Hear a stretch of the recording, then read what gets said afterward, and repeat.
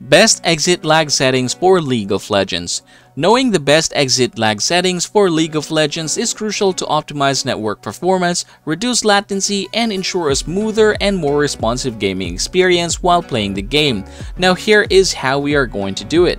First things first, you're going to go ahead and open your exit lag, and from here don't forget to enable this one. Basically, if it is gray, it means it has been disabled and it's not working. So go ahead and make sure that it is red, just like so. Now this time we're going to go ahead and look for League of Legends. You have here different League of Legends, so just go ahead and choose which one is appropriate in your case. In my case, I'm going to go ahead and choose this one here because this is the one that I'm using, and then I'm going to change the region into recommended or all regions. Now after doing so, we're going to click the advanced routes and we're going to set the TCP to 2 and then click apply. After doing that, we're going to go ahead and click the optimize button in here. So we're just going to wait for this to be done.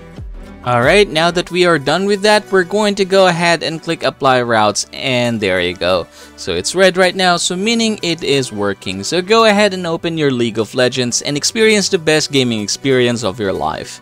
So congratulations everybody, that is the best exit lag settings for League of Legends. And if you are interested in using exit lag, go ahead and click the link in the description box or the comment section for you to start with your 3 days of free trial.